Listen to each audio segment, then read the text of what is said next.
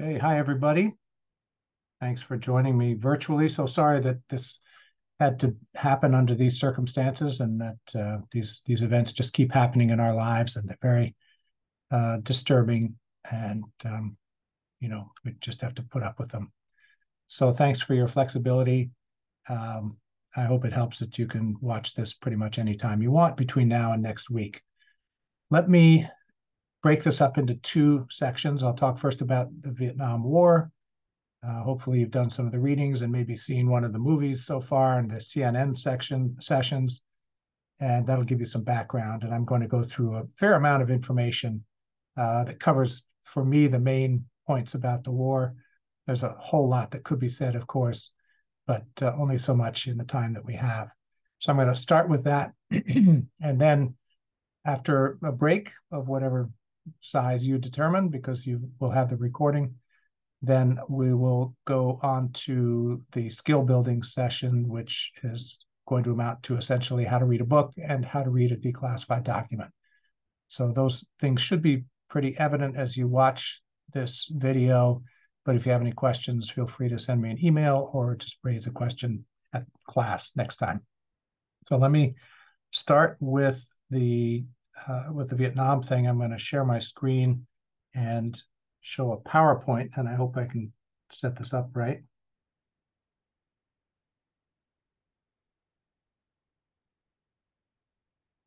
Okay.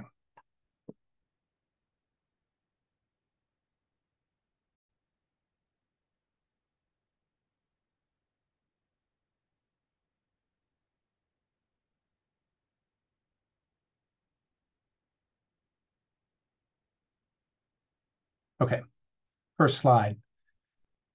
Just a few things that would be good for you to keep in mind as you hear about this event, and any event, actually, anything that you're looking at, but in particular, with respect to the war, here are some things that I think are good to keep in mind. And I'm going to put this PowerPoint up on Blackboard afterwards, so you can refer to this and to any of the other material at any point. Okay.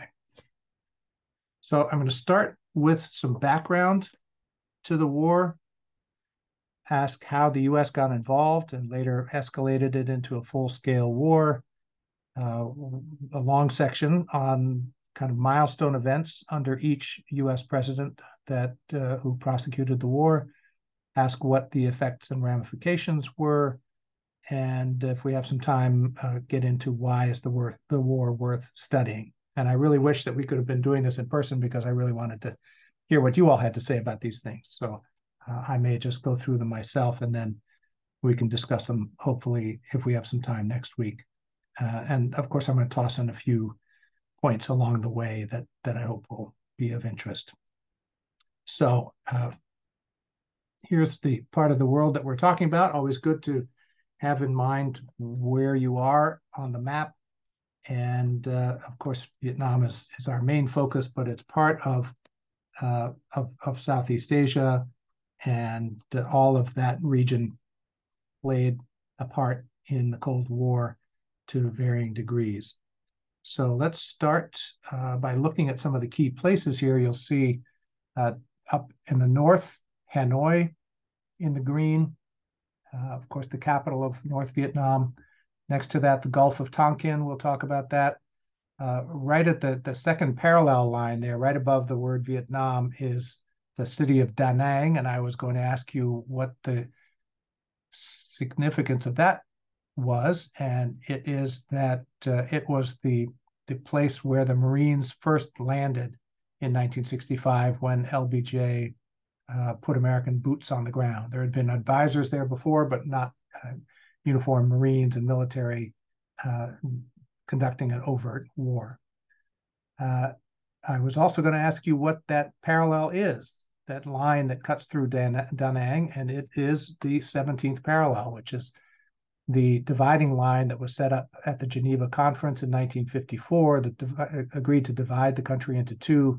And of course, that's where much of the problem lay, because the leaders of the North were intent on unifying with the South at whatever cost. and that made it essentially a giant civil war.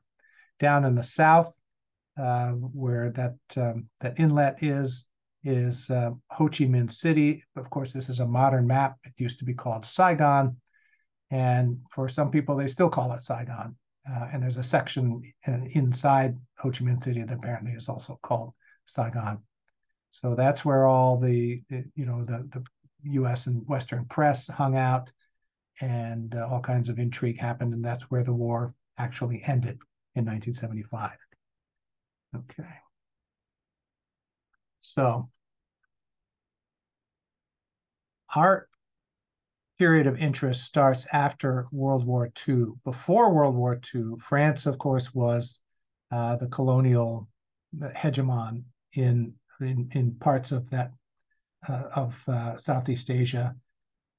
They were forced to withdraw when Hitler defeated France early in the war, and subsequently Japan took advantage of the vacuum and moved its forces and its presence into China, well into China, to Manchuria and Nanking and other places. And as you can see down on the left, into French Indochina. And they stayed there until Japan surrendered, and France immediately swooped back in to take over where it had left off. And it was left to the French and various Vietnamese nationalists to fight things out. Ho Chi Minh, as I'm sure you all know, was the lead figure in the North. He was, by that time, a legendary personality, a longtime revolutionary. He had communist beliefs, but it's a big historical debate to what extent he was driven by his communist proclivities, or whether he was mostly a nationalist and using his alliances with the communist powers to prosecute his side of the war. Ho had tried multiple times in the past to connect with U.S. presidents, starting at Versailles in 1919, tried to reach out to Woodrow Wilson to no avail, and at least 8 times during Harry Truman's presidency, which started in 1945, April 12th, 1945, is when FDR died, until 1953, when Dwight Eisenhower took over. Ho tried at least 8 times to make contact and to plead his case and to get U.S. backing, U.S. support for his efforts, because he understood America's history as an anti-colonial enterprise, and hoped that we would stand by our beliefs and the wording of our Constitution and Declaration of Independence. And for whatever reason, the American side simply ignored him. There's a whole history to that saga. I think it's fair to say that Ho should not be singled out.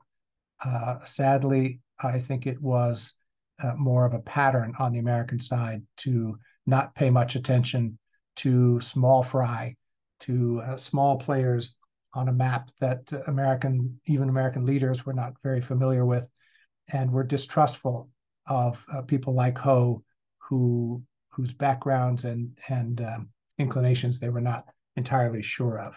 So it's a complicated history. In September 1945, Ho declared the independence of Vietnam. It was not accepted by anybody particularly. In the following spring, the French accepted it, but within very constrained parameters that would have contained Vietnam within a French-dominated entity. And Ho was not satisfied with that. And in that year, 1946, full-scale war broke out between the French and the Viet Minh, Ho's forces. This is a fascinating picture back during the war in the 1940s. I think everybody knows what the OSS was. The Office of Strategic Services was essentially the precursor to the CIA, mostly intelligence organization, but they conducted other operations. And here's an example of Ho in the middle, hanging out with American intelligence, something that would really be a surprise to people in the 70s who wouldn't have had any idea of this history. What is Ho doing with American intelligence? And on the left-hand side, in the tie of all things, not a very revolutionary outfit, but that is Vo Nguyen Giap, as they pronounce it, who became sort of the military, the genius, if you will, carrying out the North's war against the South. So interesting background here, worth keeping in mind.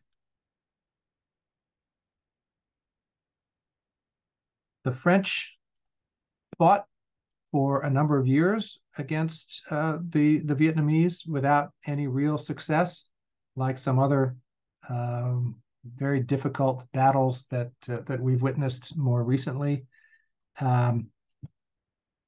Finally, at a place called Dien Bien Phu, the last French holdout in Indochina, the Vietnamese prevailed, and it was recorded here in a French newspaper.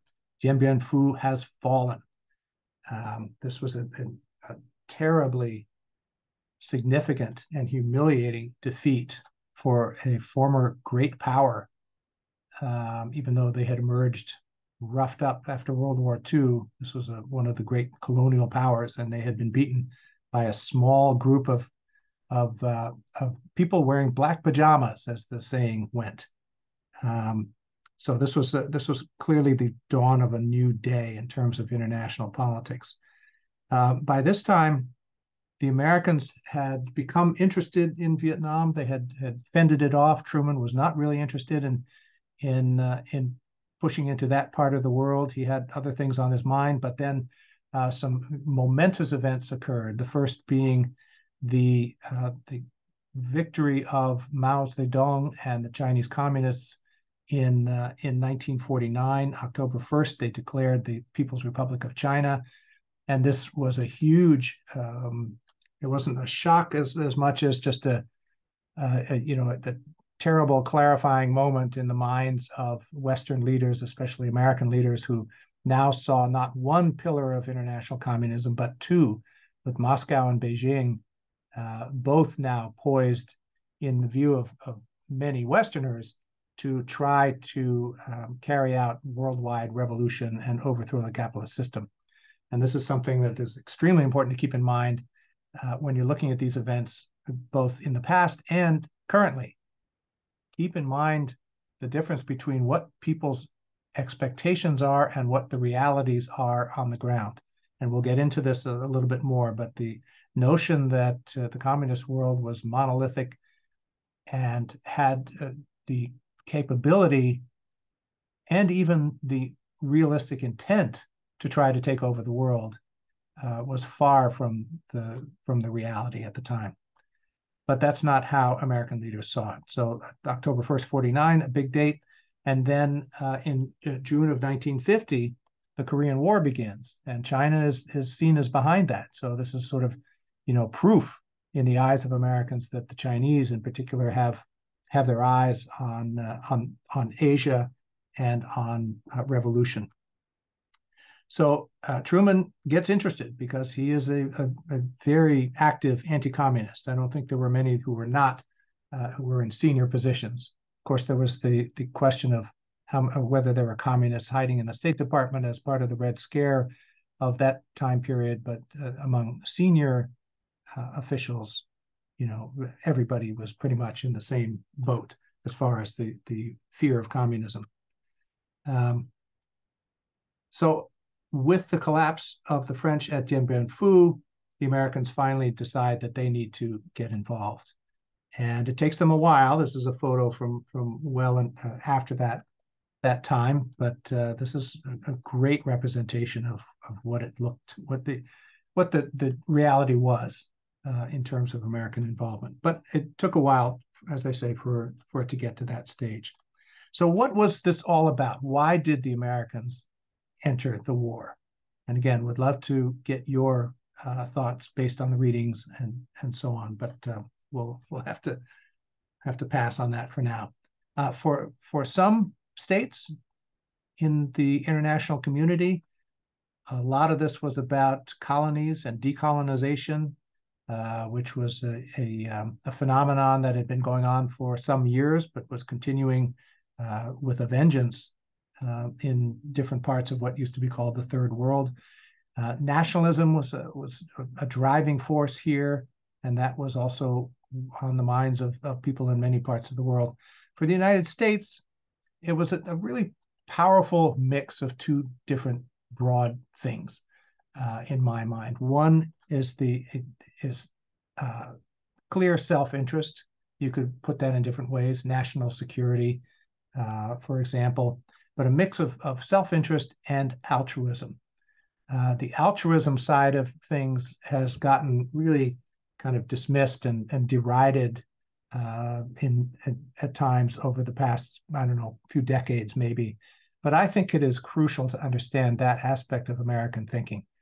If any of you have read the phenomenal book by Graham Greene called The Quiet American, there have been 2 movies made from it. Graham Greene was a sort of a dissolute British journalist and of course, novelist who really put his finger on the pulse of American foreign policy in these parts of the world.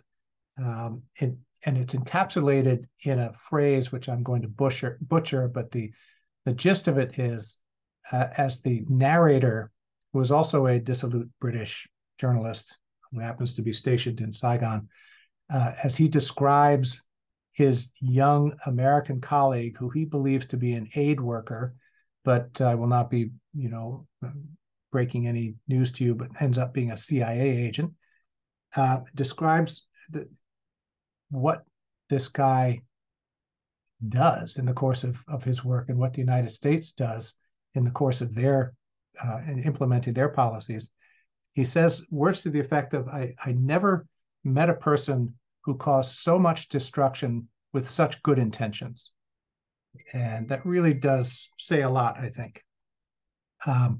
So the reason for this mix and why it was so closely intertwined, these two aspects, is that at the start of the war, or I'd say no, but somewhere in the course of World War II, a group of strategists in the United States got together who were called the Wise Men. It wasn't a club, it wasn't a formal thing. It was just it happened to be the people who were in power at the time in key offices inside the US government. So people like Averell Harriman, who was kind of a glorified presidential envoy to key parts of the world. George Marshall, who had been a distinguished general in the war and eventually became Secretary of State. And on the far right, Dean Acheson, another towering figure of this period, and also a Secretary of State under Harry Truman in the hat. And people like these, and there were others, essentially figured out that it was, or decided that it was going to be the mission of the United States, once the war was over, to make sure that never again would there be a circumstance where an evil power like Nazi Germany could rise to a point where it posed the kind of global threat that the Nazis did to the rest of the world. So there was only one candidate for that dubious honor as the war was coming to a close, and that was, of course, the Soviet Union under Joseph Stalin. And that, in a sense, is sort of the kernel. This is the start of the Cold War psychology and strategy that held sway for 4 decades or more. And at its heart was an interesting concept that was laid out by a historian named Mel Leffler in a book called Preponderance of Power, which I recommend to you. And the basic idea is, if I could distill an 800-page book to a sentence or two, the basic idea was that these guys figured out that in order to accomplish their goal of keeping the world safe for the good guys, who of course were people like us and people who believed in democracy as we defined it, in capitalism, in open markets, and all of those things, that if we were going to carry the day down the road, then we would have to accomplish at least two things. One was to make sure that the resources of the world, the natural resources of the world, such as, I mean, oil will be the most obvious one, but precious metals, all kinds of things that different parts of the world have in varying quantities, that those natural resources must remain accessible to our side. And secondly, markets in those parts of the world must also remain open for our businesses to have access to. And here again, you have a real blending of notions of national security and doing the Lord's work. And I'm not really exaggerating with that expression, because the idea was so firmly embedded in the minds of these people that what was good for the United States was good for the world. It cannot be overstated. And therefore, by definition, the things that we want to do to help ourselves, like keep resources available, keep markets open, are things that are going to help the rest of the world. And they happen to be things that the communist world opposes. And so there you have, in this nutshell, this very clear concept that embodies, all manner of policies that U.S. officials put into place over the next 4 or 5 decades, that may in themselves have looked to people who disagreed with them to be, really kind of puzzling policies and dangerous and negative policies, like siding with right-wing dictators against popular will in different parts of the world. Things like that, in and of themselves, might not have looked like they had any redeeming value, but in the minds of these people who were who made up the establishment of American policymaking, these were all to the good. These were all in the service of the overarching aim of keeping communism at bay and thereby keeping the world safe for democracy. That was how they saw things. Okay. Now, that may all be something that you're already well familiar with, but I think it never hurts to emphasize the importance of that kind of conceptualizing, and how, what kind of bubble it forms around you, and how you can how it can determine world-shaking events. Okay, so another element of this way of thinking was the famous concept of dominoes, and I would have also asked you about this. Dominoes, I'm sure that you have read about. This notion of falling dominoes in the international community is something that was also extremely important as a concept for all leaders, especially American presidents. So I hope that you can, I'm going to see if I can share this part of this screen now.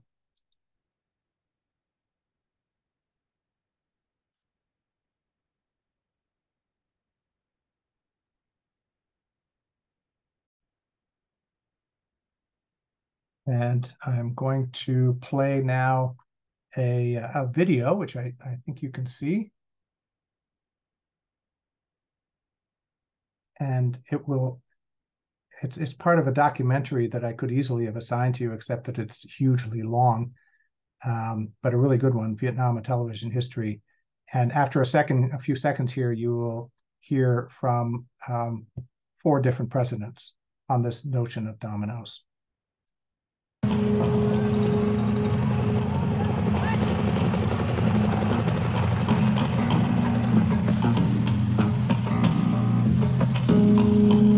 By the way, do these look like World War II soldiers? I think so. So when the United States votes $400 million to help that war, we're not voting for a giveaway program. We're voting for the cheapest way that we can prevent the occurrence of something that would be of the most terrible significance to the United States of America, our security. That, of course, is President Eisenhower, who succeeded Truman in 1953. If we withdrew from Vietnam, the communists would control Vietnam. Pretty soon, Thailand, Cambodia, Laos, Malaya would go. If this little nation goes down the drain and can't maintain her independence, ask yourself what's going to happen to all the other little nations. If the United States now were to throw in the towel and come home, and the communists took over South Vietnam, then all over Southeast Asia, all over the Pacific, in the Mideast, in Europe, in the world, the United States would suffer a blow. And peace, because we are the great peacekeeping nation in the world today because of our power, would suffer a blow from which it might not recover. Okay. So that was Kennedy, followed by LBJ, followed by Nixon. And you can hear from those snippets that this is, in their minds, it's all about the Cold War. It's all about, even though they don't say the word Soviet, it's all about keeping the Soviets at bay. As Nixon says, we are the great peacekeepers, because the assumption is the Soviets and the Chinese are out for war. It's all about credibility. This is a word that shows up countless times in public statements over the years. But it is also unquestionably also about a mix of other motivations, not cutting and running, not, leaving a small ally in the lurch. And even though they never say this, it's about things like oil and commerce. And I will just add a footnote here. I think it's a common idea that American foreign policy has often been about oil as a way of enriching certain people.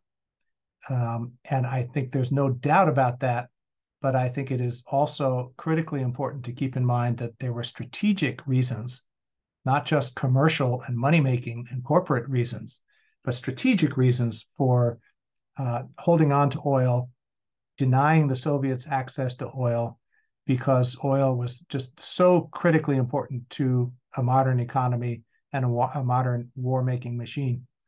And so it just is, it's another one of these, and I'm speaking sarcastically, terribly convenient situations where it just so happens that what the strategists see as good for our larger interests also happen to be really convenient for corporate interests. So again, another complicated issue here. Okay, so let's now look at how each president, starting with Eisenhower, responded to the situation here. Let me make sure that I'm sharing the right screen here.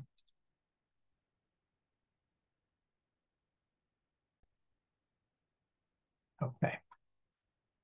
All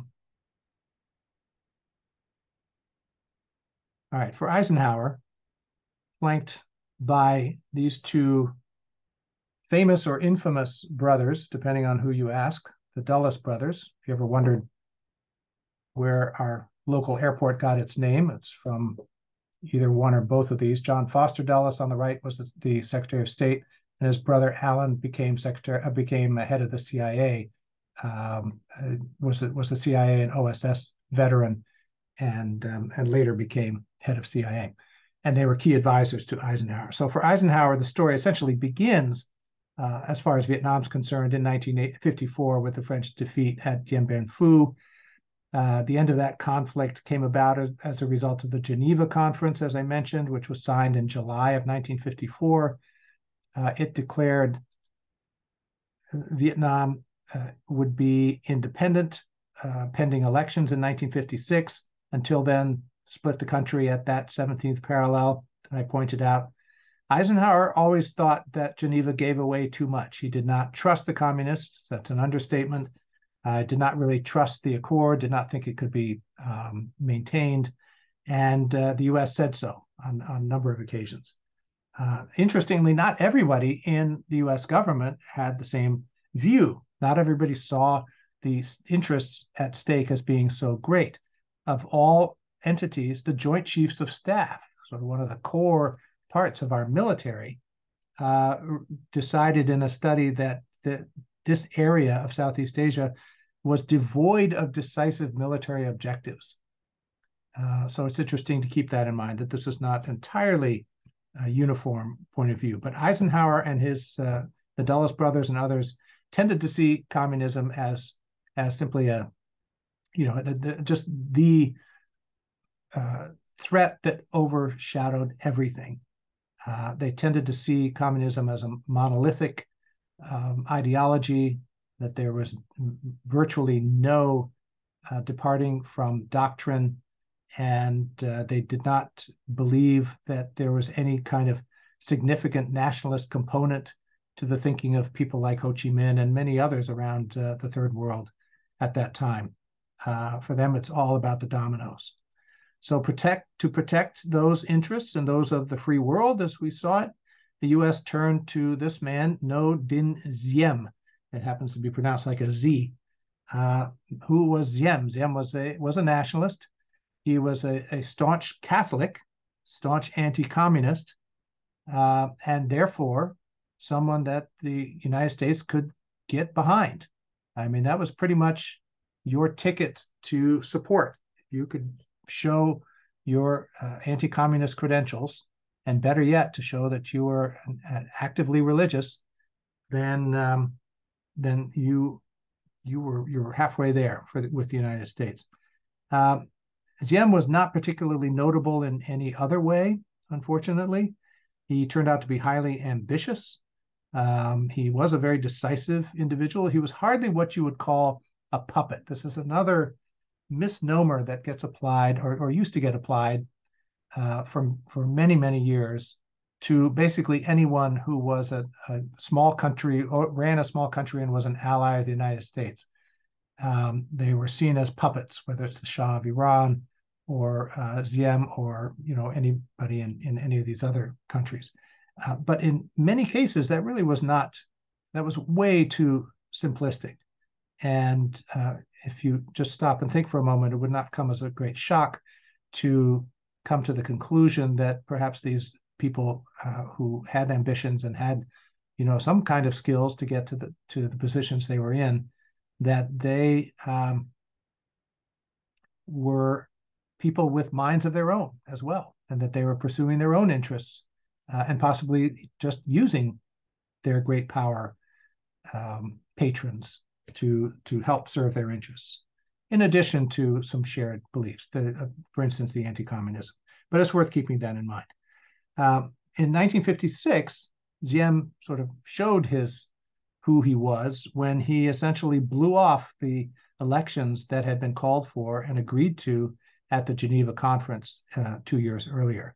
The U.S. never came out and said one way or the other, but the record is clear that they tacitly supported Diem in this, which is it used to be for students of U.S. foreign policy back in the day, one of these moments where the scales would fall from their eyes, because if you tended to see the U.S. as living up to its principles of supporting democracy and free elections and all of this, what you had was clear evidence that Eisenhower, of all people, I mean, he's about as American as you can get in his thinking, his mindset, and so on, his worldview, basically saying, no, we're not going to have free elections. Why? Because they understood that the South Vietnamese probably would not win.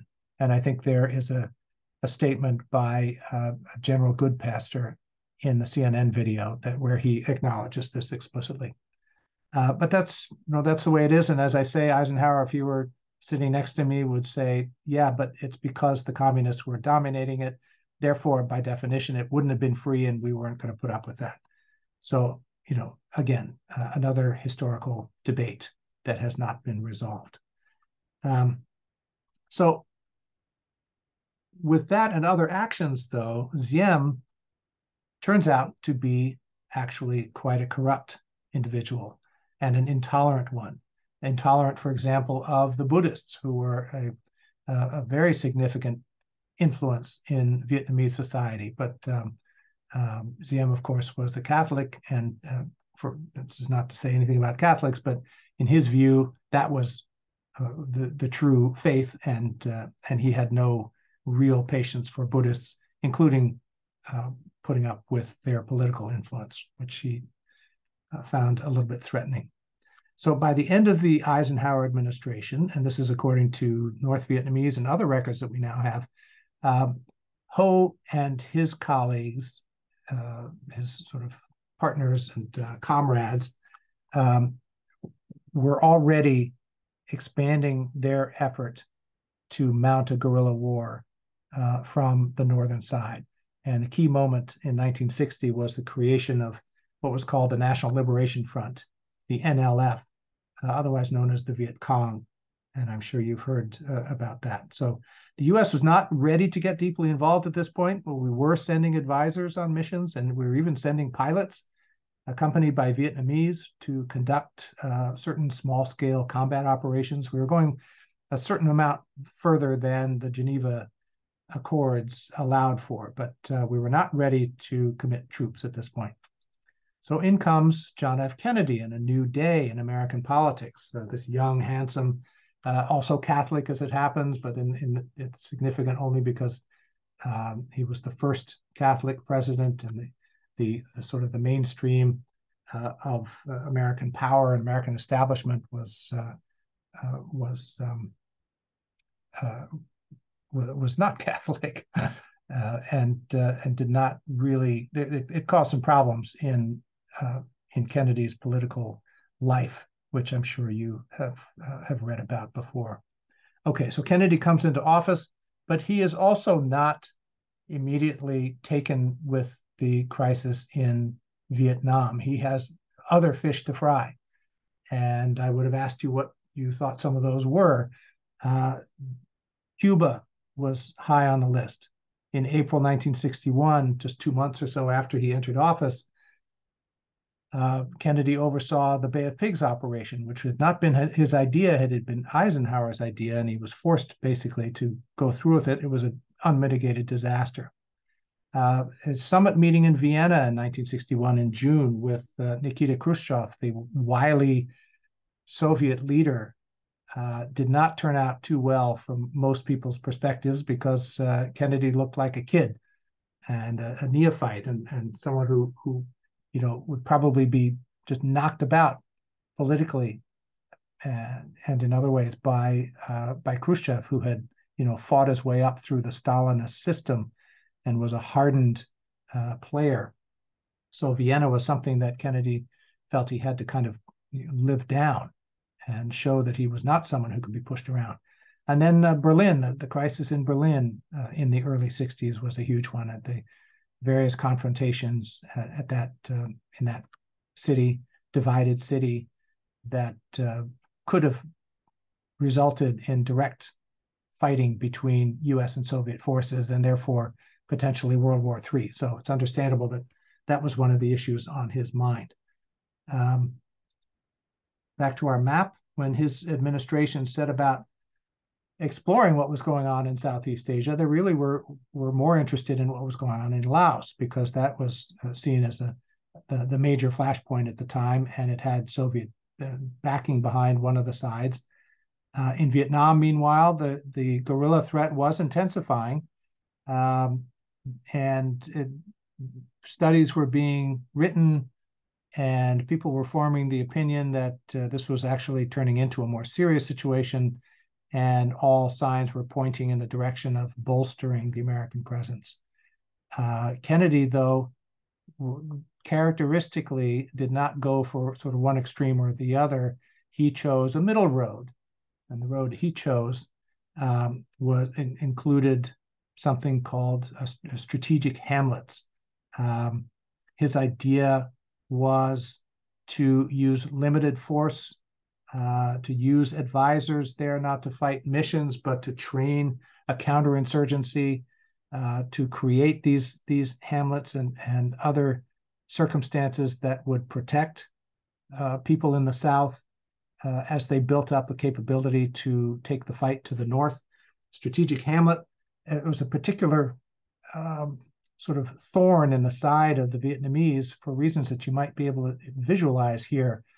This is, of course, taken from the air, and it is an example of a small village that was built out of nothing and surrounded by heavy fortifications, sort of wooden stakes and spikes that pointed in different directions.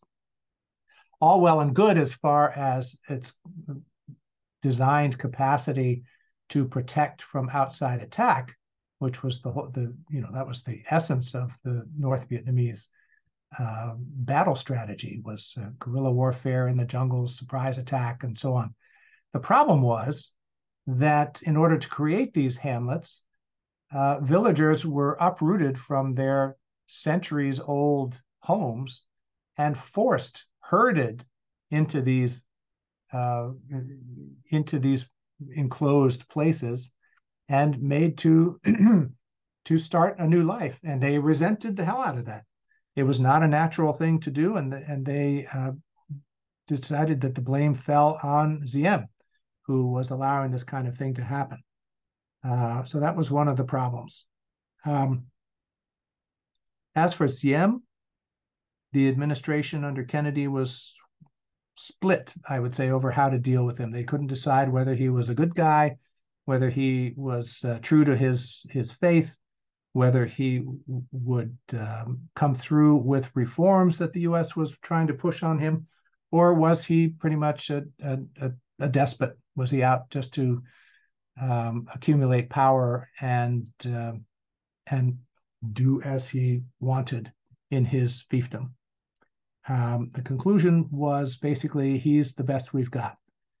And this is a phenomenon that happens over and over again in subsequent years, more recently in Iraq, if the name Ahmad Chalabi rings a bell with anybody.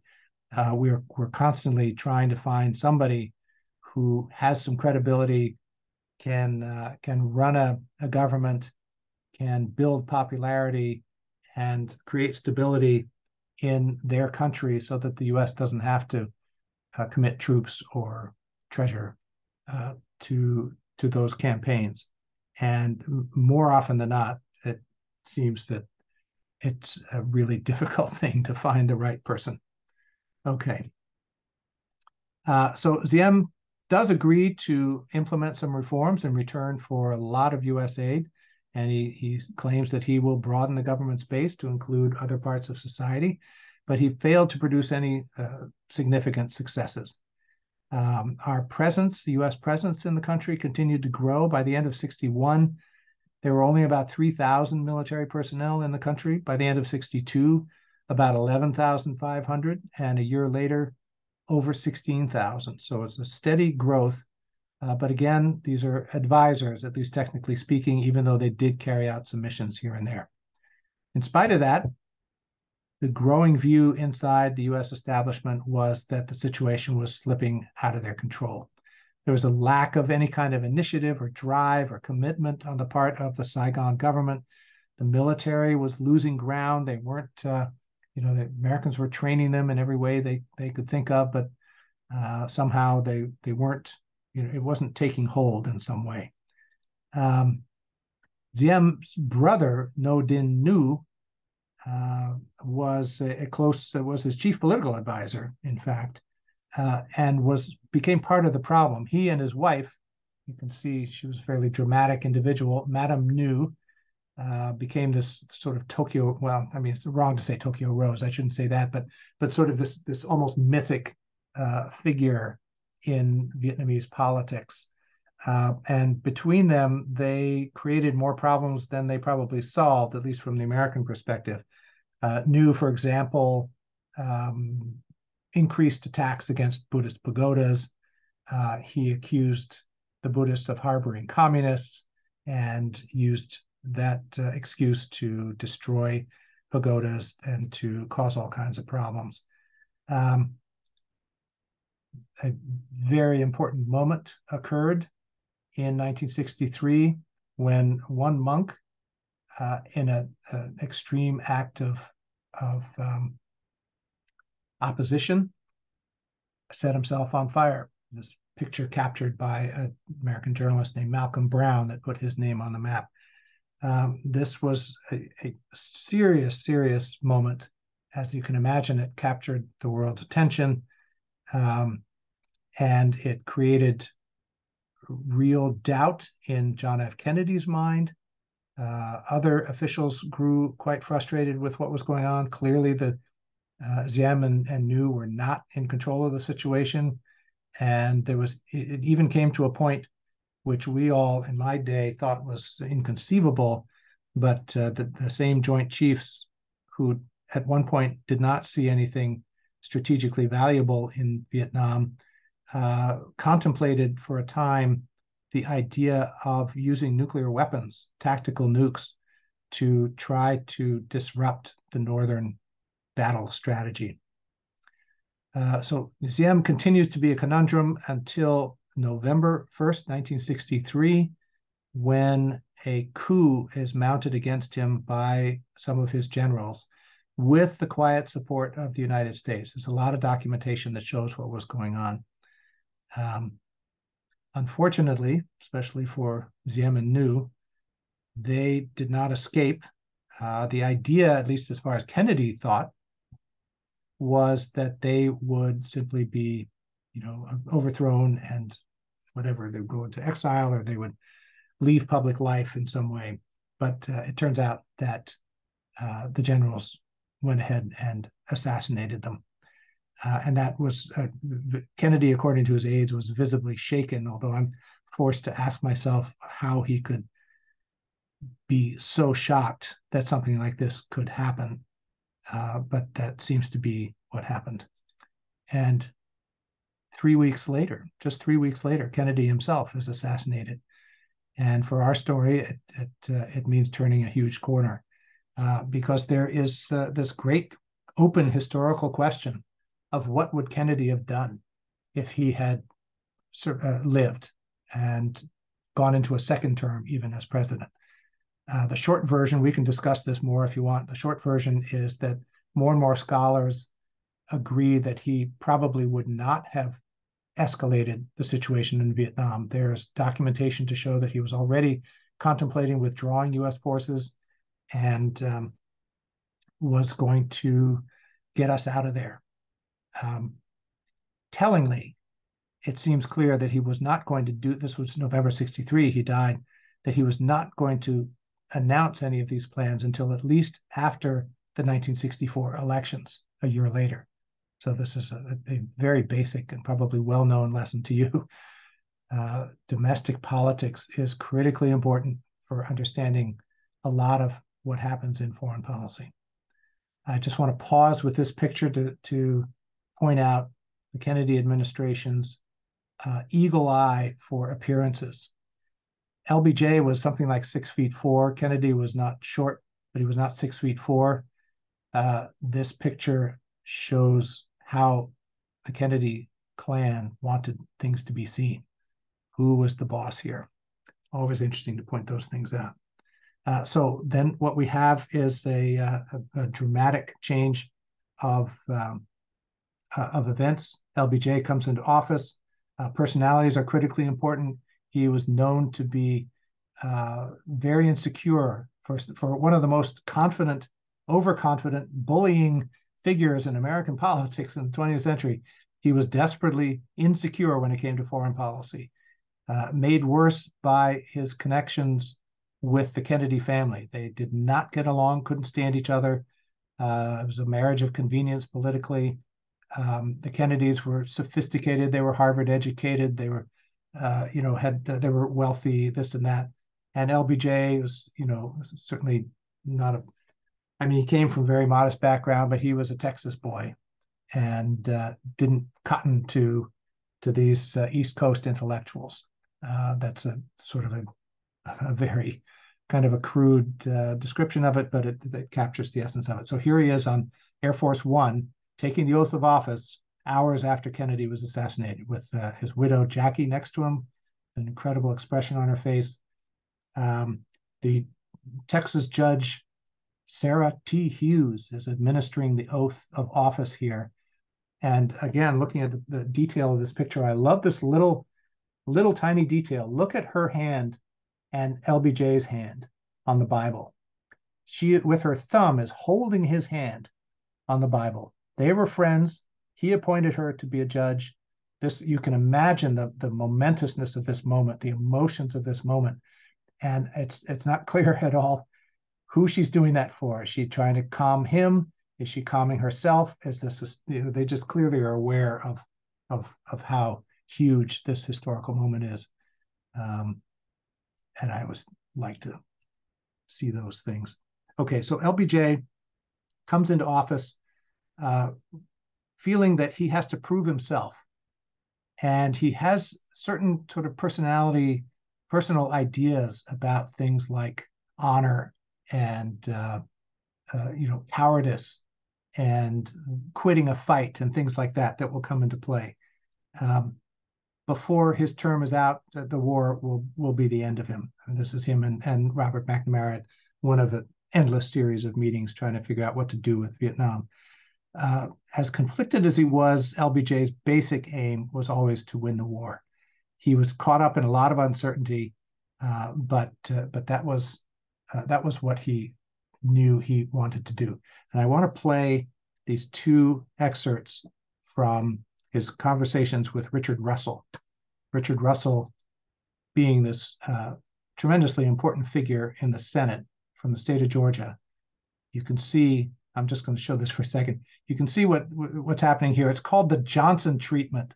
6'4" LBJ loved to just put his face in yours and literally bully you backwards. And this is what it looked like with a couple of other people who were not quite so confident, including the guy on the right, Abe Fortas, who became a Supreme Court justice. And he's clearly just, it's like a kid in a high school hallway with the big bully on him.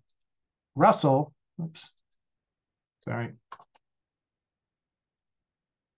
did not back down. These guys were old friends. They'd been in the Senate for decades. And in fact, LBJ counted on Russell's advice in many difficult moments, including Vietnam. So let me go through these two recordings, which I think you have in your homework assignment. On it, but Mansfield's got a 4-page memo saying that I'm getting ourselves involved and I'm going to get in another war if I do. June 11th, 1964. So this is before any decision to escalate and create a full-scale war. And the two of them are talking about, well, what's at stake here and what's going on. Good anymore. Yeah, he's taking that attitude down there all the way.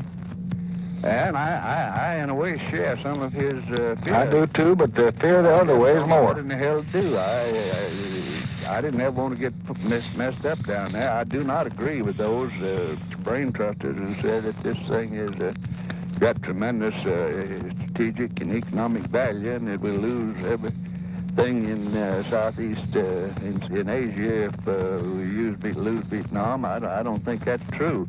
But I think it's a practical matter. We in there, and I don't know how the hell you can tell the American people you're coming out. And there's no way to do it. They think that you've just been whipped and you've been run. You're scared. And it'd be disastrous. I think that I've got to say that I didn't get you in here, but we're in here by treaty, and we can't, our national honor's at stake, and if this treaty's no good, none of them any good.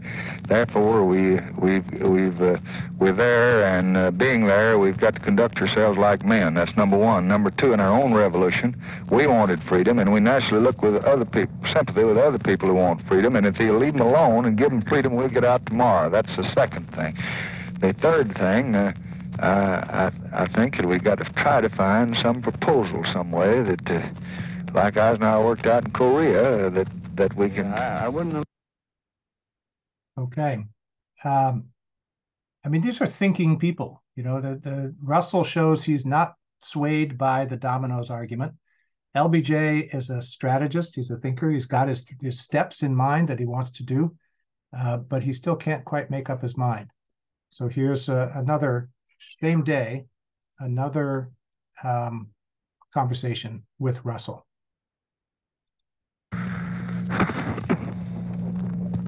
I'm confronted with I don't believe the American people ever want me to run. If I lose it, I think that they'll say I've lost, I pulled in, and at the same time, I don't want to commit us to a war, and I'm in a hell of a shape. I can't do.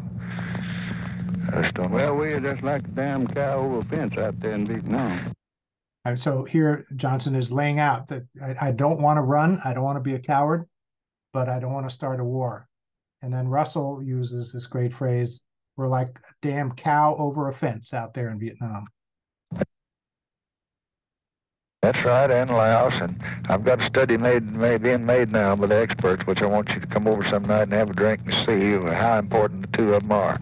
Whether Malaysia will necessarily go and India will go, and how much it'll hurt our prestige if we just got out and let some conference fail or something. I know all those arguments. But they say that, well, a fellow like A.W. Morrison said to me last night, said, damn, there's not anything to destroy you as quick as pulling out and pulling up stakes and running. That America wants, by God, prestige and power, and they don't want... I said, yeah, but I don't want to kill these folks. He said, I don't give a damn. Said, they didn't want to kill them in Korea, but said, if you don't stand up for America, there's nothing that a fellow in Johnson City or Georgia or any other place they'll forgive you for everything except being weak. Well, there's a lot in that. There you go. They'll forgive you for everything except being weak. He couldn't take that, and it's all well and good, but it basically, to me, and I'd be curious what you think, there's a clear argument there that says that he, for all of his uncertainties and waffling, he's willing to go in and kill a lot of people. As he says, I don't want to kill these folks, but he's willing to do that in order to stay in office, keep his policies going, and maybe even win a second term. It's powerful stuff, I think. Now, I just also want to say really quickly that people are complicated. So Richard Russell here is giving wise advice, bucking the trends, and standing up to a powerful president, telling him what he thinks, all to the good. This is the same Richard Russell who, in 1935, made this quote, very different context. As one who was born and reared in the atmosphere of the Old South, with 6 generations of my forebears now resting beneath Southern soil, I am willing to go as far and make as great a sacrifice to preserve and ensure white supremacy in the social, economic, and political life of our state as any man who lives within her borders. I mean, it's just jaw-dropping to hear this, and see that he would write this and have it be public. The policies that LBJ was critically interested in pursuing were things like the War on Poverty, the Civil Rights Act of 1964, the Great Society, all of these things aimed at raising the living standards and the political equality of African Americans and other minorities in the country.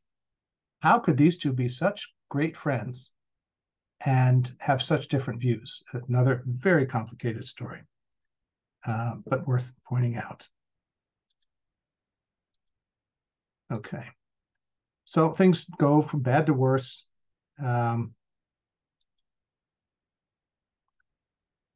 Johnson eventually decides that he's going to go in, and I'm going to skip over this somewhat because we're running short on time. But what happens in August of 1964 changes everything. It's called the Tonkin Gulf Crisis. There's the Gulf of Tonkin on the left. And what happened was an American destroyer called the USS Maddox was attacked by a couple of small North Vietnamese patrol boats. This is a picture of the actual attack on the Maddox. This was verified as having happened, and it created a big stir. Now, never mind that it was seen as an unprovoked attack, whereas the document that I showed very briefly is evidence that the Maddox and other ships and other U.S. forces were in that region at that time, carrying out covert sabotage operations and psychological intelligence operations. And therefore, the Vietnamese were hardly acting unprovoked in their minds. Again, depends on your point of view, but the evidence is pretty clear that we were up to something already, and this was a reaction. The big issue was that the 2 days later, August 4th, there was supposedly another attack. And the issue was that the intelligence, the evidence was shaky, but it was taken and molded in various ways that we'll go over in the next week's session that made people convinced that it did happen. And the combined effect of the two attacks were enough to get the president to strong-arm Congress into backing what was called the Tonkin Gulf Resolution, which was essentially to allow the administration to use all necessary measures to react and to preserve U.S. interests in the wake of this unprovoked attack. And it passed 88-2 in the Senate and 416-0 in the House. It resulted in the U.S. getting involved in a big way in the war. Rolling Thunder was a bombing campaign that went on for 3 years. Back to our map, Da Nang, 3,500 troops land there in March of 65. The first combat troops to be there. By the end of 1965, we are already up from 23,000 to 184,300 troops. And 2 years later, over 500, almost 500,000 troops in the country. Okay. Meanwhile, I'm going to skip over this. The assumption was that the Chinese and the Soviets were hand in glove and working night and day with the North Vietnamese to create, global communism. In fact, the Sino-Soviet split had been underway already for some time, since the beginning of the 60s. And the papers that we have from Chinese, Soviet, and Vietnamese archives show that while there certainly were things happening and there was a connection, it was not nearly of a scale or with a commitment or with the end goal that the Americans seemed to think was the case. Here's Ho with Mao Zedong. Ho did get Mao to commit to send Chinese troops in if the Americans invaded the North, which was one of the ideas in 1965. So a big problem with all of this that would come up for LBJ was he was trying to do a lot of this in secret. But there's this new phenomenon happening, and that was the rise of television. If you remember this scene from the CNN series, CBS's Morley Safer witnesses the burning down of a village with no evident reason except the word of the troops there that there had been some gunfire coming from that village. Seeing these kinds of scenes was a shock, a deep shock to Americans, because we'd never seen anything like that before. World War II, we didn't have TV. We didn't have that kind of coverage.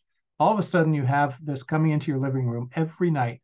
You have scenes like this. You have scenes of torture. You have scenes of death, destruction, and body counts going up day by day. And the problem was that it was being countered by American officials saying, no, everything is fine. Everything is great. We're doing better and better. And so the expression goes, are you going to believe me or your lying eyes? And Americans more and more believed their eyes rather than what they were being told. What was going on in terms of negotiations? Why was something happening to try to bring the war to a close? Well, your own GW professor, Jim Hirschberg, wrote this fabulous book on the secret negotiations that went on. And the gist of it is to say that there were efforts constantly by people from all over the world, by different governments, the Poles, the Brazilians, the Canadians, you name it. Everybody was trying to get in on it. But for various reasons, they never really took hold, or at least they didn't have much traction. Another great historian of Vietnam, Fred Logevall, doesn't believe that LBJ was ever really serious about negotiations, and that might explain things. Meanwhile, the domestic scene, it gets continually hotter and hotter. In 1966, 3 out of 4 Americans still support the war. But by 1967, Americans are starting to wonder if these sacrifices are worth the effort.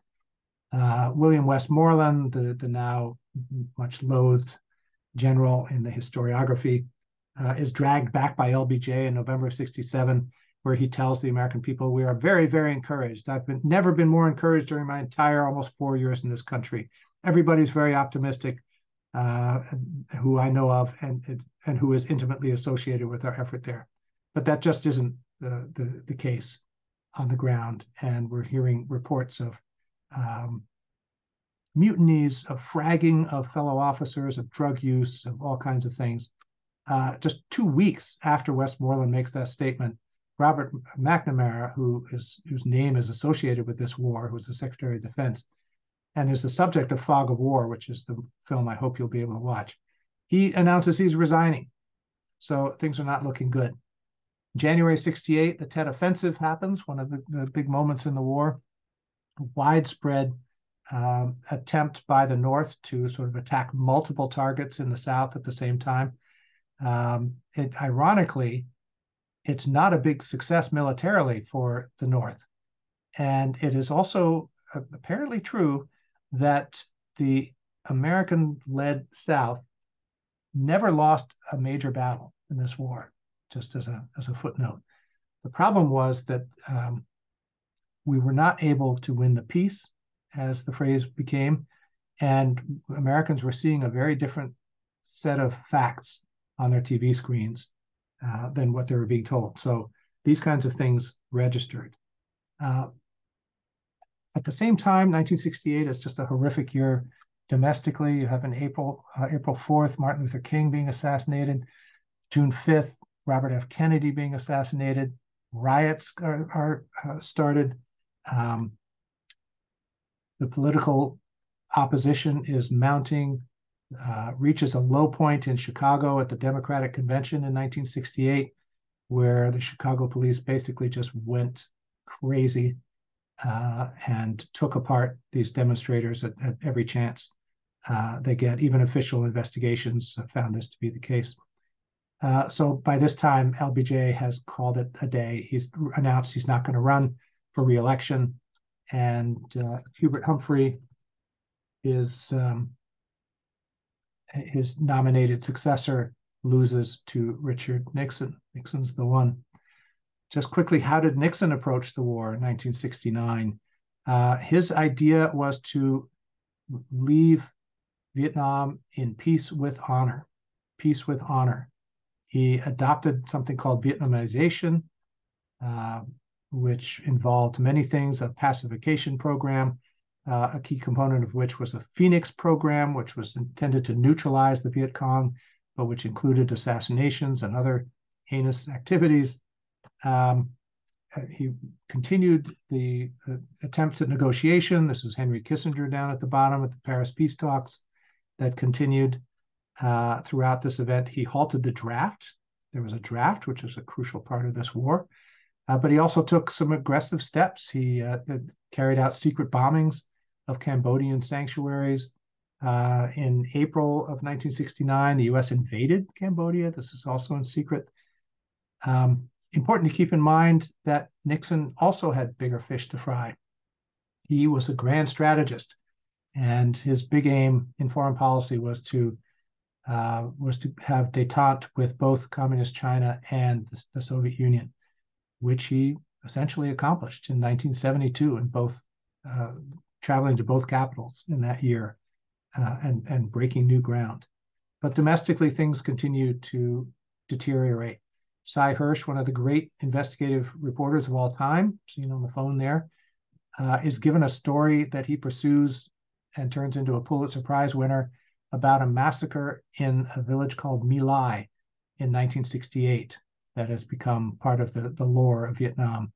The commanding officer was a 26-year-old named Lieutenant Calley, who they believed there was something, well over 100 people were apparently massacred. They ended up trying him for something like 24, and he ended up serving, I think, less than 3 years. Others who were charged were not found guilty. And this became a big dividing line in U.S. society. And again, showed American forces doing things that we found very difficult to accept back in those days. Demonstrations continued. This was an epic moment in 1970 when the National Guard at Kent State University in Ohio opened fire live rounds on student demonstrators. And this became one of the epic photos of the time. In the middle of all this, people recognize this building and recognize your campus next to it. The Watergate scandal is burgeoning. So Nixon has something else on his mind and another reason to get out. And so negotiations continue. Finally, in January of 1973, the Paris Peace Accords are signed, and the war is formally brought to an end, although it continues for some time. Very important things domestically happen. Soldiers, of course, return. This was another Pulitzer Prize-winning photo of a returning POW, prisoner of war, named Lieutenant Colonel Robert Sturm, being greeted by his family. There's a story behind that photo that I don't have time to get into, but I will if you'd like later on. Fighting goes on. It's unclear how convinced Nixon and Henry Kissinger were that this peace treaty would accomplish much, but it took 2 years for the North to finally win over the South and bring just an egregious end to this conflict from the side of the United States, certainly in the south of Vietnam and others. Okay, let me quickly go through some lessons and then we will take a break here. I've taken a long time. First of all, it cost LBJ a second term. It changed American politics, got Nixon into office. It was a huge blow to U.S. reputation and prestige worldwide. This wry bit of humor says it all. Participant, Southeast Asia War Games, second place. You used to see those all over the place. This was a TV war, journalism at its height, and incredibly influential in this process, although not determinative, as people who are critical of the media have insisted for years and years. The media, by and large, according to studies, very solid academic studies, was mainly reflecting the information they were getting from American officials on the ground and things they were seeing with their own eyes. They were not a group of, disloyal people who wanted to see the U.S. suffer. The results of the war called into question these big rationales for the Cold War. Remember the wise men in the 1940s. Why on earth are we fighting a population on the other side of the world that still lives like this? I went to Vietnam as the part of a project that brought Robert McNamara there, and I'll talk about that at some point if you want. But I was of draft age. I had a draft number, and if they continued the draft, odds are I might have had to go. So I was deeply interested in seeing what the place looked like when I got there, and this is what I saw. You drive from the airport and you see rice paddies, and you see oxen, and you see things that haven't changed in 1,000 years. Anyway, lots of big questions being asked about what the nature of the U.S. Mission is in the world, and so on. So yes, it significantly altered, at least brought into question, the U.S. global approach. Nixon brought into being what was called the Nixon Doctrine in 1969, which said that the U.S. will now, from now on, only assist its allies by economic and other means, but it will be up to them to defend themselves through military might. So they're pull back militarily. It changed our warfighting strategy. The big criticism was that these guys, Westmoreland and others, were fighting the last war. They were fighting World War II. And those were totally different conditions than the jungles of Vietnam. The Vietnam syndrome became a thing that we can discuss too, if you want. And it was something that was still relevant to this day, but George W. Bush, in declaring mission accomplished in Iraq, announced that the Vietnam syndrome had been done away with once and for all. Certainly an open question. and I think incredibly important, it widened dramatically the gulf in American society between left and right, between hippies and hard hats, between conservatives and liberals. That I think is no understatement to say that it is a big part of the explanation for where we are today.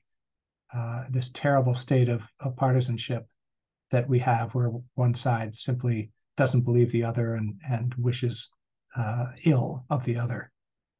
You can trace a lot of this back to the rancor of the days in Vietnam. Okay. So let me stop there and let you catch your breath. And I'm going to come back and very quickly go through the skill building ideas of reading a book and reading a document. Okay. So take a break for a couple of minutes. I certainly will. And we'll come back and we'll start up again. I'll just be off for a couple of seconds, but you can pause for as long as you need.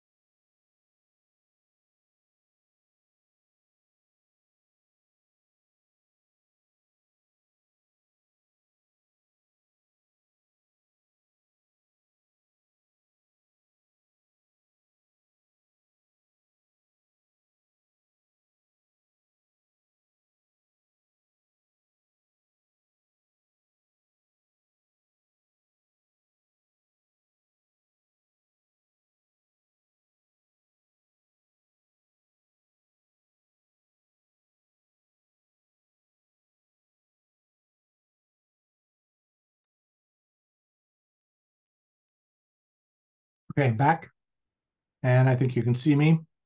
So here's what I want to say about reading a book. I was never told some basic things when I was a student. One of the main things being you cannot possibly read every assignment that you're given in the detail that your professors want you to if you're carrying 4, 5, 6 courses. You got to figure out a way to make it count. And that's what this is about. So when I used to look at my assignments and it would say, read such and such a book or such and such a chapter, I would, at least most of the time, dutifully open to the first page and start reading. Big mistake. The issue is that, as I've implied, you don't have time to do this. That means you have to make decisions about how you're going to spend that time and what you're going to focus on. So when you get an assignment, and very often, obviously, professors are going to say, just read this chapter or just focus on this section or something like that. And, yeah, okay, then you do it to the best of your ability. But even then, there are ways to be more judicious about it. So, but let's take a book to start with. If you can see this book, this is a book that, hard to make it work. It's a book that I wrote on the Iran-Contra affair. Let me see if I can fix my background.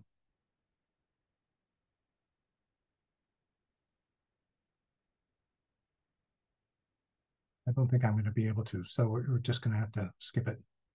There we go. Okay. So here's the book. I hope it's not backwards for you. What I do nowadays when I see a book, especially, let's not even take an assignment as our case, but let's say I'm going to do a research paper on a foreign policy topic that I don't know a lot about, and I got to collect a lot of sources. So this is really applicable for your what you're about to do with your papers. I am going to be presented with dozens, probably, of books and dozens of articles that relate, and it's up to me to figure out which ones to use. So with that in mind, I hopefully have an idea of what I want to focus on. If I don't know my thesis statement exactly, at least I know I want to look at, let's say, Ronald Reagan's role in foreign policy, or in Iran-Contra or Iran policy, for example. So I pick up this book and I'm looking for clues. And the question I'm asking is this book relevant for me? And if it is, what parts of it are relevant to me?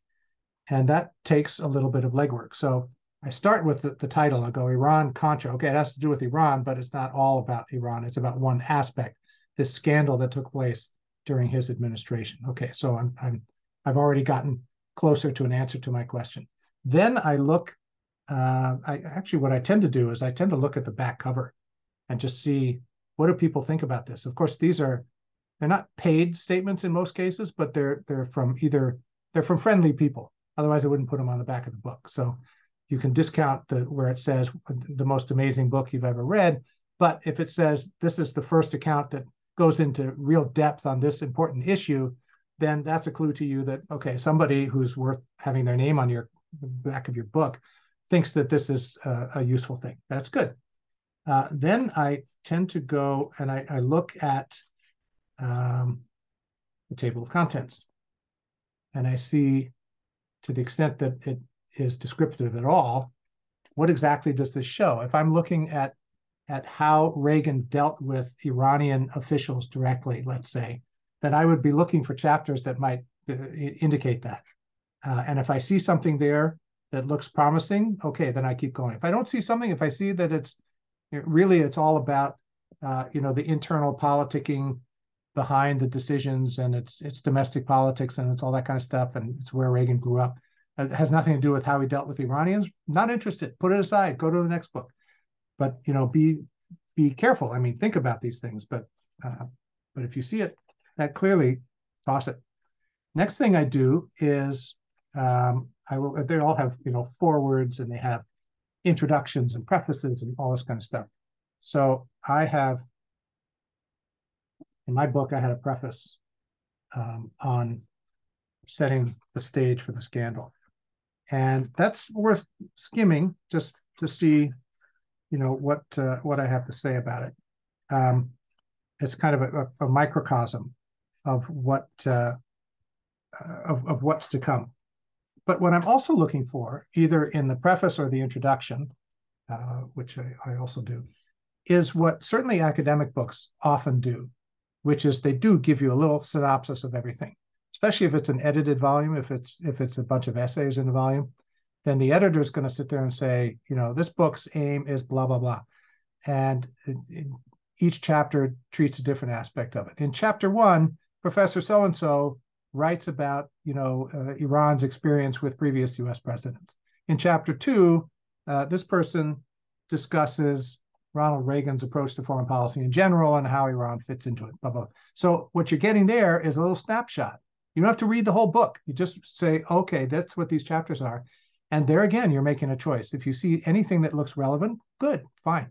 If you see something that doesn't look relevant, and people are usually good enough at this level to give you an accurate picture of what's there, and if it doesn't look like it's relevant, toss it or ignore those parts of the book. So right there, you probably cut 2/3 of your would-be reading out of your life. Then the next thing I do would be to go to the relevant chapters and take a look.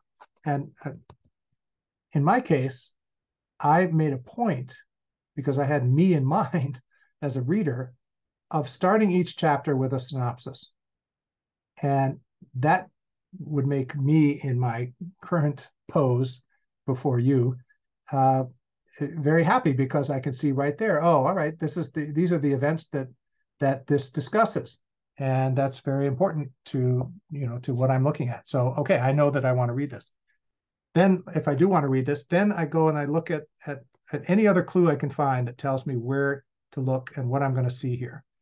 So the subheads are very important. And I would say they're important in your paper that you're thinking of. So you can, and I try to make the subjects somewhat clear. So the reemergence of Israel. If you're interested in Israel, okay, there you go.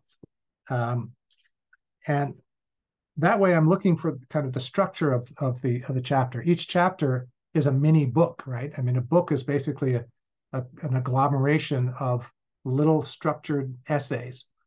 And so each essay is itself a structure.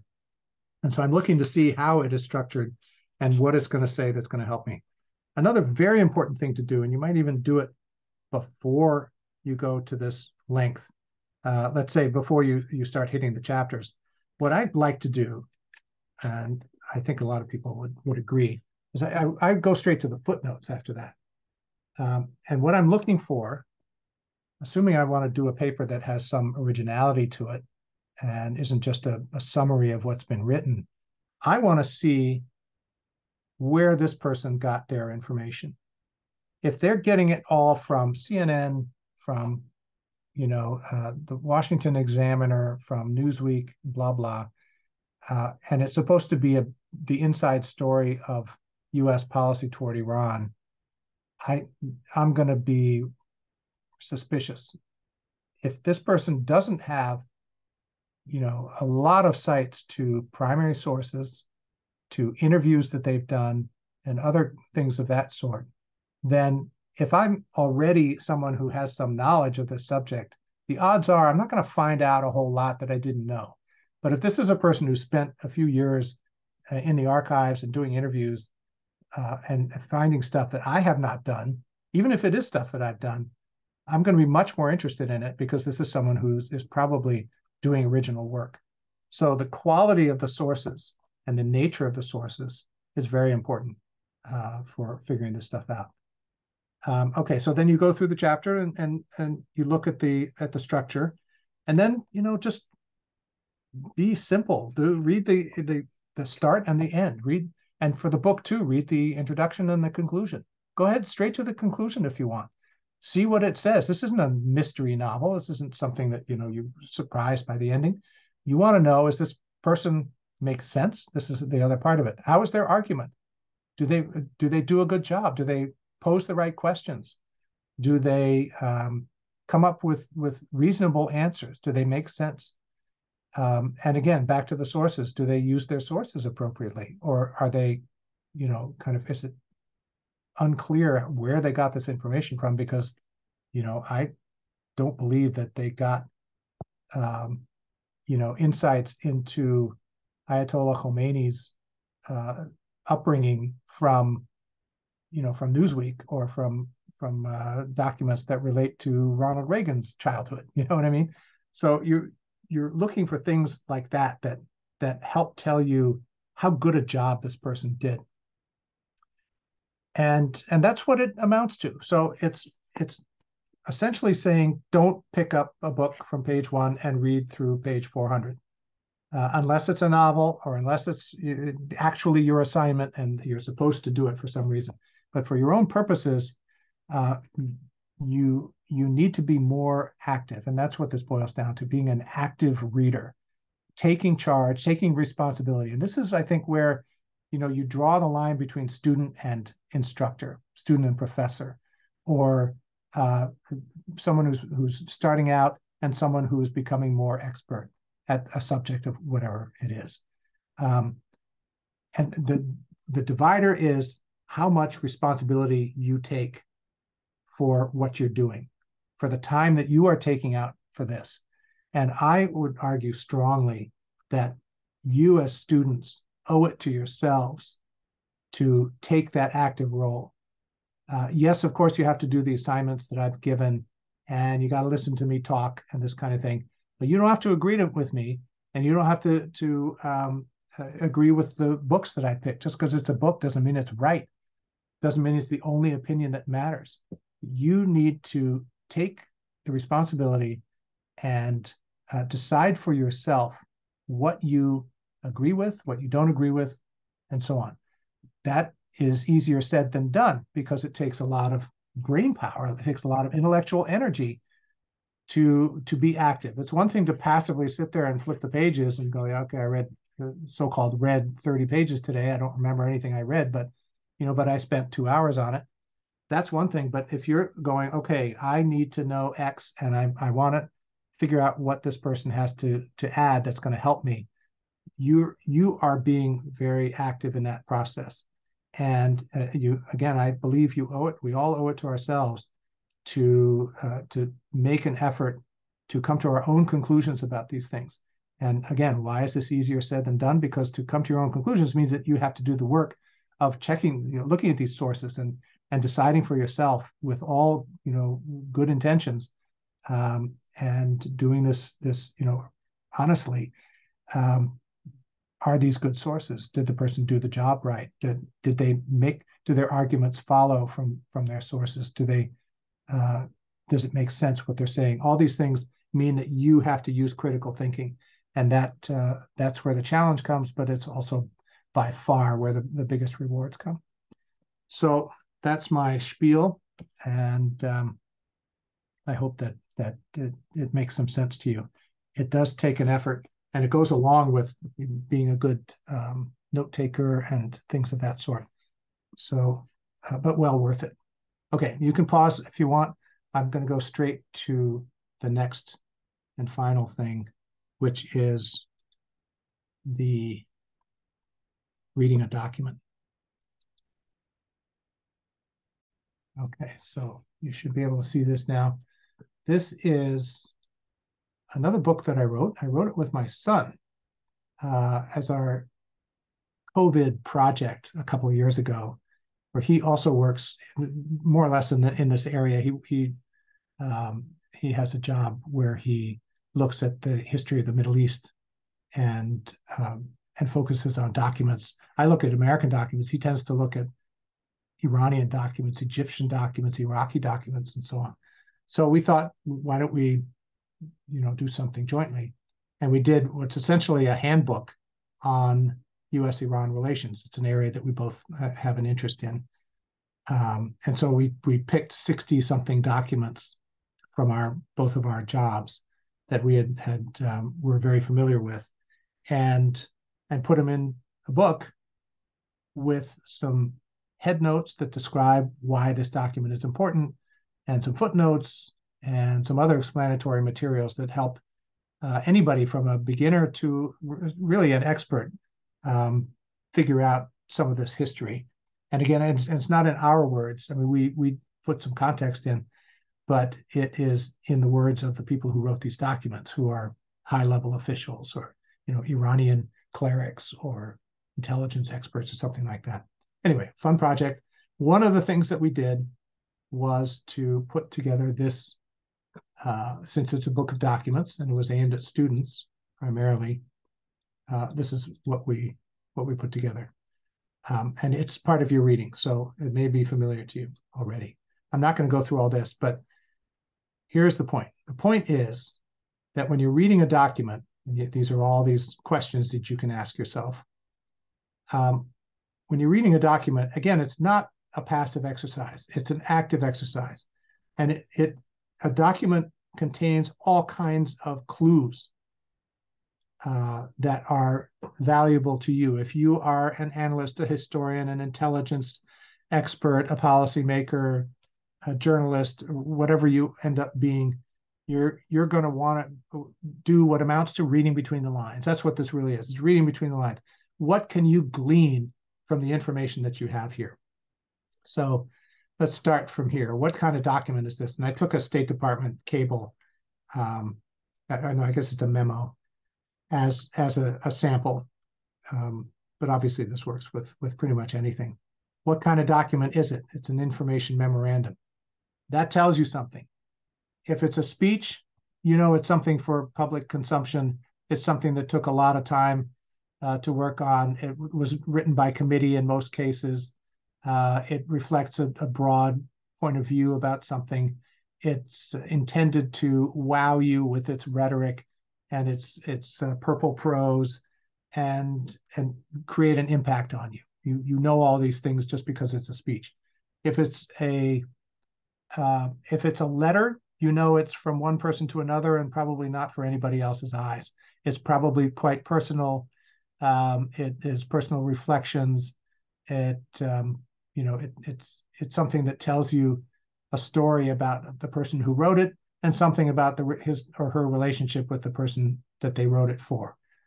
If it's an information memorandum like this, it is clearly something that is designed to convey information about this topic, the subject, Iran-Iraq war, analysis of possible U.S. shift from strict neutrality.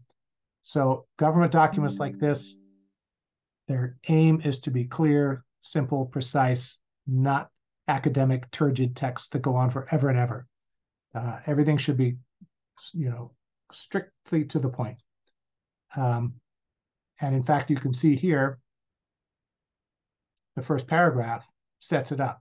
It's sort of like, okay, here's what this is about. Boom. And now I'm going to tell you what it's all about. But before we get to that point, we ask ourselves other questions. Who's the author? In this case, it's two State Department officials. But what you're asking from in who's the author is really, what's their background? What's their point of view? What's their academic education? What is their political position?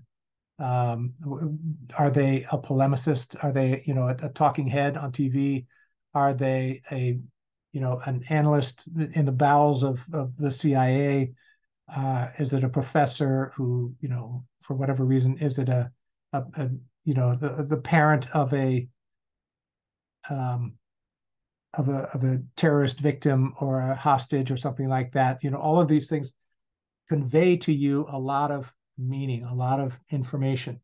So I happen to know who these guys are, their career foreign service people, they're smart guys, etc. What is the subject? All right, well, who's the audience is next. That's very important because a lot of times you'll see in these cables, it'll say eyes only, meaning whoever the addressee is, that's the only person who's supposed to see this. Eyes only for the Secretary of State, eyes only for the president. Or, it'll say that I've seen things destroy after reading kind of thing. So if it's a very tight audience, you get an idea that this is sensitive stuff. The person doesn't want you and me to know about this, at least at the time. But if it's something like this, where there's a standard list of offices that this goes to, this is something that's going to be seen by dozens of people. So probably not likely to be so sensitive. In addition, you can see that it was previously classified. I forget what this was. I can't even see. Secret. Secret sensitive. There's a kind of a running joke in the government that if you want something to be noticed, stamp it top secret. If it's only confidential, it's probably not worth your time. Now, these are, of course, like I say, it's kind of tongue in cheek. But that's something too. If it's classified secret, it should be, relatively sensitive. If it's top secret, even more. If it's code word above that, then you're starting to get serious in terms of really information that somebody wanted protected at one point. What's the subject? Okay, here it's got a subject line. That's very helpful. What is the purpose? And this gets a little bit trickier because, like I say, in a speech, you know what the purpose is. It's to sell you on my point of view. Pretty much anything that's written is, I can't say that because there are certain things that are purely informational, right? Nobody's trying to sway you one way or the other. It's just, this is a report on the auto accident that occurred on the Beltway yesterday evening, that kind of thing. Here in a memo, as often as not, there's some either implied, if not explicit, argument being made. So in this case, it's you asked for our views on the present validity of our policy. So you're going to get a point of view here. If they're worth their salt, they have put good evidence in there. They may not have footnotes. It's not an academic treatise, but they're going to have evidence. You don't win arguments without evidence. And I'm going to insist on this in the papers. This is not an op-ed that you're going to be writing where you can just say what you want. Even op-eds, if you read them carefully, they almost always, if they're well written, they will have some evidence there saying, as we all saw in 9/11, terrorism is the big problem or something like that. Somebody's always referring to some source or other. And in fact, that's one of the key things that you're looking for when you're a reader of anything. How good are the sources? Do they refer to sources? Is this just their point of view? If it's a philosophy paper, okay, fine, maybe that's all they need to do.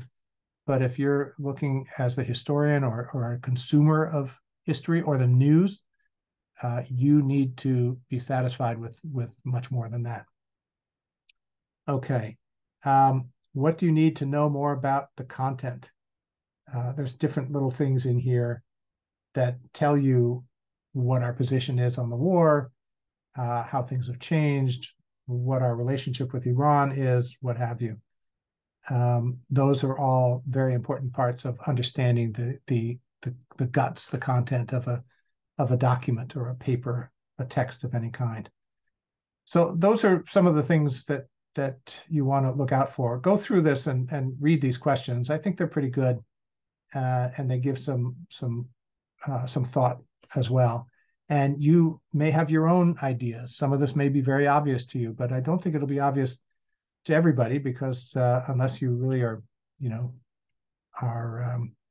have an instinct for this or are taught this, which again I was not taught in my day, then there's no reason why you would necessarily know to ask yourself all these questions. But these are as valid. Okay, some of these, was it classified and so on, are very specific to government documents, but many of these questions are just as valid for reading a newspaper article or a blog entry or listening to a panel discussion or a talking head on TV as for anything else that's been produced by humans. Okay, that is all I have to say on that. And I think I'm pretty close to a couple hours. So thank you again for dealing with these circumstances. I hope that this has been helpful, and I hope that you got something out of the Vietnam part, and that it mixed well with the CNN videos. And I'm really curious to hear what you think about the films that you've watched or you're going to be watching, thinking about them as statements by Hollywood, yeah, but by thinking people about the war. What are they telling you? Whatever movie or movies that you watched, what is the point of view that's being presented? What are the politics of the people who put it together? How did they go about trying to argue their case to you? What are they like? The scenes that I've mentioned, that kind of warned you about, that might be shocking, that are violent or something unsettling. Why are those there? Why are they putting them in there? Why did they choose those scenes? What might they have included that they did not, and why did they make that decision, if these kinds of things occur to you? And make notes of them. Again, this is this is a history class. You've got to get used to the idea of taking notes. And several of you have told me that you have a lot of experience with that, which is terrific. But it's a really important habit to get used to, regardless of what you're studying or what you're doing, whatever you're looking into. If you're looking into buying a washing machine, it's a good idea to keep track of what you've been looking at and what you thought about things and where you got the information. All of these things that we're going to be doing have applications well beyond history. So I think that is all that I have to say. We're continuing with Vietnam, and I'm looking forward to hearing what you all have to say. So thanks again, and don't hesitate to email me with any questions, and we'll see you in a week.